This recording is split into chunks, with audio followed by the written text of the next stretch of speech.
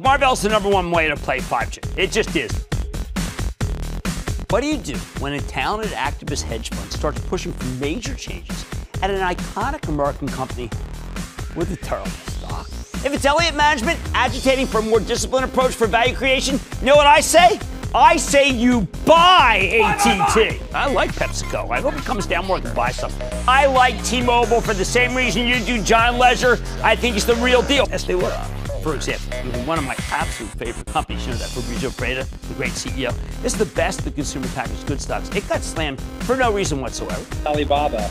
Any thoughts on the company? The only one worth buying. The only one away? worth buying. Merck's not going to benefit from the expected rate cut, so the stock has lost its appeal for now. I don't mind buying. I just think that it's not a, at this price, Coca-Cola is actually cheaper. This market wants to toss out high-quality merchandise. Let their trash be your treasure.